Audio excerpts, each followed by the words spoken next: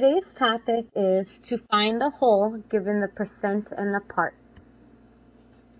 You must remember, just like finding the part or finding the discount, we could use part over whole is equal to percent over 100. Or percent times the whole is equal to the part. Okay, let's look at the first question. On my quiz, I got 27 questions correct. My grade was a 90%. And the question itself is, how many questions were on the test? Okay, the first way that we're going to do it is the proportion way. So the proportion, we had parts over whole is equal to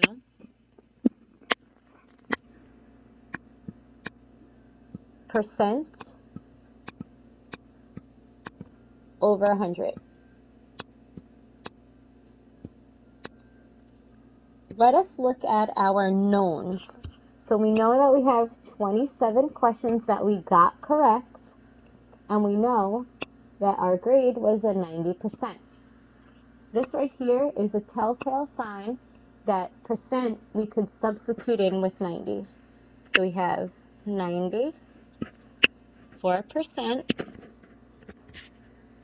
and that's always out of 100. That 100 is always going to remain the same in that spot.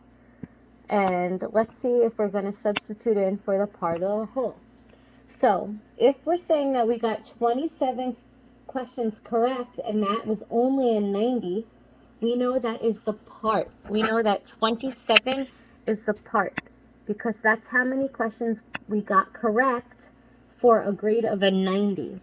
If we got 100 questions correct and 100% correct and 27 questions, that would be the whole because we know that 27 questions would equal to 100%, so that must be the whole. But here, we only got 27 questions correct, and that's a 90%, so we don't know how many questions were on the test. Okay, let's look at our proportion right here. 27 over question mark is equal to 90 over 100. Can we scale up or down easily from 27 to 90? And the answer is no. So what we're going to have to do is take this right here and reduce it. What goes into 90 and 100? 10. So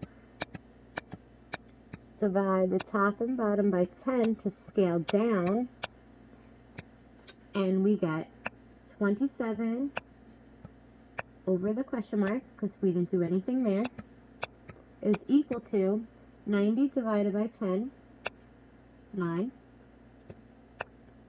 100 divided by 10 is 10. So 90 over 100 is equivalent to 9 over 10 because we scaled down by 10.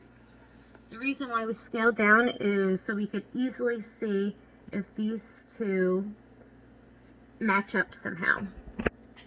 So 27 to 9, we know that we could scale down or divide by 3.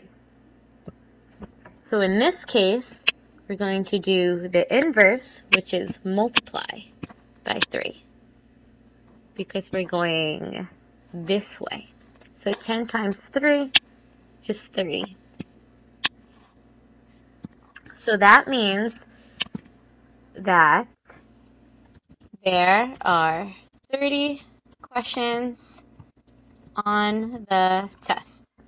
The whole is 30. Let's look at the next way that we could do it. Same question though. So again, on my quiz, I got 27 questions correct. My grade was a 90%. How many questions were on the test? So the second way that we could do it is with that formula. Percent multiplied by the whole is equal to the part. So percent times whole is equal to the part. we said 27 represented, 27 represented the part because that is a piece of the test. We don't know how many questions are in there because 27 was equivalent to a grade of a 90%. Percent, we said, was 90. Again, it is very important to write the percent as a decimal. Times the whole is equal to 27. So 0.90 times some number is equal to 27. I know we didn't learn this yet, and it's going to be learned later on in our lesson. Not today, our lessons as in the future. But if we have a number multiplied by another number, we'd get the answer. But here, we have a number times an unknown number is equal to 27. So if we're multiplying here to get this answer, what we could do is, on this side, divide by 0.90 because that is our inverse. And whatever we do on one side, we must do on the same side, the opposite side of the equal sign to make sure that it's balanced. So these cancel out because anything divided by itself is 1. And 1 times any number would be that whole number. So we have 27 divided by 0.90. So what we could do now is set it up like a division problem. So 0.90 on the outside, 27 on the inside. But you should remember that we don't like those decimals outside. So we're going to convert that into a whole number. And again, whatever you do to one, you have to do to the other. Add some zeros in there. The decimal point is now at the end, and it's very important to bring it up. So we say, can 90 go into 2? No. Can 90 go into 27? Again, no. Can 90 go into 270? Yes. The answer is 3 times. 3 times 90 is 270. 270 subtracted from 270 is 0. Bring down that 0.